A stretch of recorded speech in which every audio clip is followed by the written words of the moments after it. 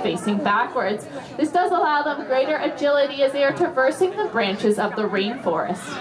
Now, even though most of their time is spent in the trees, it is a remarkable sight to see these birds take flight. They will top speeds of 50 to 60 kilometers per hour and use those long, beautiful tails you see on our macaws out here today to steer themselves as well as to fan them out when they do need to slow down and land safely. Now, there is no mistaking a parrot simply by their colors. These guys can actually see in many colors as well. This comes in very handy when they're trying to identify one another, treetop to treetop, as well as when they're trying to distinguish between ripe and unripe fruit. Now, we would like to prove the fact that these guys can actually see in different colors, but of course, we can't do that alone, so I'm looking for the help of one final volunteer who wants to come on down and give us a hand. All right, lots of hands, lots of hands. How about you there in the top with the pink sweater? Yeah, you want to come on down and we'll put you to work. All right, well, for this demonstration, we have rings of 4 different colors on the table: red, green, blue, and yellow. Indigo, our blue and gold macaw with Megan over there, has been trained to pick out only the 2 blue rings. So when Indy finds the blue ring, she takes it out of the pile, places it up onto that post, hoping that will convince you all she can see those different colors.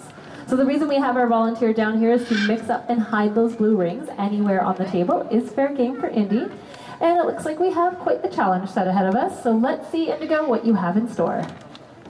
Waddling confidently, starts rooting through, gets her first blue ring. Pressure is on, Indy. And she gets it. There's no fooling her. She sees all of those colors. In fact, these birds see more than you and I. They see into the UV spectrum. Indy's done a great job proving a point, but I think the real round of applause goes to our helpful volunteer today. Now, I do have one final question for you guys. It's a pretty easy one, so if you think you know the answer, just go ahead and shout it on out. But what are parrots most famous for? Talking, that's right. Well, here at Parrot Paradise, the stars of our presentation are without a doubt our talking Amazons. Center stage here for you, we have Fernando. He is our yellow-naped Amazon. Now, he is a little bit of a chatterbox, but when I say a little, I actually mean a lot. So let's see what he has to say for you guys. All right, well, he loves to start off by greeting everyone. Hello! Be cheerful, little guy. Fernando is a polite little bird, so a question to ask you all. Hello. Great big how are you, and I do see some smiles out there. Can't tell by looking at him or any of the other parrots we have out here right now is whether or not the males are females. Quite often within their own species in the parrot family, males and females look exactly the same to you and I. Now, we know he's a male because we've sent a drop of his blood away to a lab where they're able to determine that through his DNA. Should have just listened to him because he likes the girls' attention on him. What happens when you see one of our female Amazons? Little bit of a flirt, isn't he? Well, you guys are laughing, good thing, because he thinks he's pretty funny. A little bit of a comedian. By nature, parrots are very playful. Of course, no exception to any rule. Fernando has a favorite game he likes to play with us. Think you might be able to figure out what it is. Loves a good tickle. Now, he's also known as our master of sound effects. He's picked up a few living with us. First off, the sound we make when we drink a cold glass of water. Some good little chuggalots. He's also learned to snort like a pig. Bit rude, but we're not done yet. Why not the bark of a dog?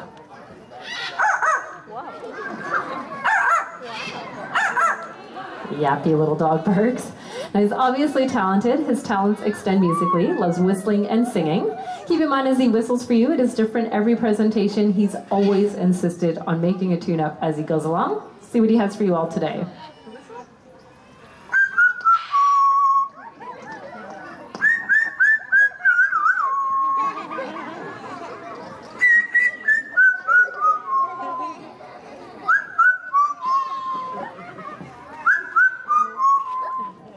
There you have a very lovely Fernando original.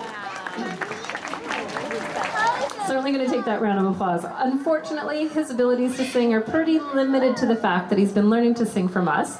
Honest enough to admit, we have not been the best example. So I'm going to ask everybody to use your imagination. I hope you might be able to recognize his favorite song.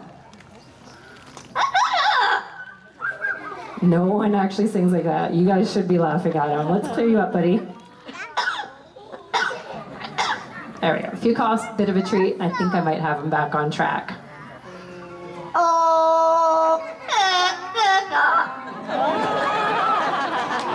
All right, well, I don't think you might have recognized that, but his attempt at our national anthem, as we don't have parrots native to this country. All the ones here have hatched here. He's proud of the country he has hatched in. Let's try that again.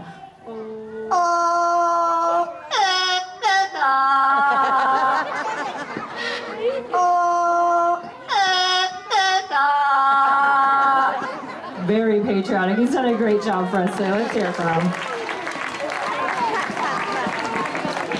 Now here at African Lion Safari, we believe that the first steps in conservation are education. So hopefully you've enjoyed meeting some birds, but maybe you've even learned a thing or two today. So on a bit of a conservation note, I'm going to draw everyone's attention back to Olivia on the far side there, our blue-throated macaw. What makes her so special? Well, she is one of those critically endangered species. The blue-throated macaw can only be found in the wilds of Bolivia. Their numbers there are ranging in a couple of hundred individuals. So to put that into a bit of perspective, there's certainly a lot more of you sitting in our audience today than there are of her wild counterparts. So here at the African Lion Safari, we have joined partnerships with the World Parrot Trust, looking towards the future of the blue-throated macaw, not only at our park here, but we do hope to have an impact on those numbers in the wilds one day. And it certainly did start for us last June. We welcomed our very first 2 hatch babies here at the park. We'd love to introduce you to Levi and Benny. Now, if you want any more information about our conservation efforts and our blue-throated macaw breeding project, come on down and ask those questions about that or any of the birds you've met out here today, of course. Don't forget, though, around the corner in 10 minutes is our next bird of prey flying demonstration of the day. This little green guy has you a foot wave goodbye. Thank you very much for joining us and enjoy the rest of your day here on Safari. Goodbye now.